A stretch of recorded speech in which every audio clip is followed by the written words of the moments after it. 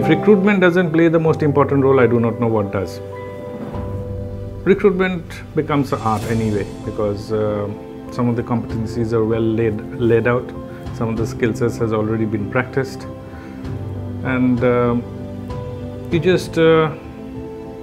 hire for those qualities that you look for. When we talk about the best hire through those outsourced company, I say they play a very important role and so far as my career is concerned, because they identify the gaps or the requirement that we need, and they place those people. Having said that, there is always a scope that they need to do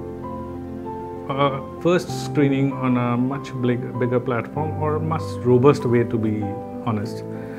Which means that they need to actually use some software or technology to tell us that in a particular sales role or R&D role, should we are recruiting people,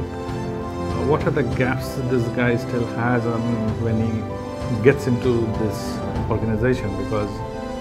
we all know interview is so far not the ideal way of selecting people, but if it is substantiated with some matrix or dashboards,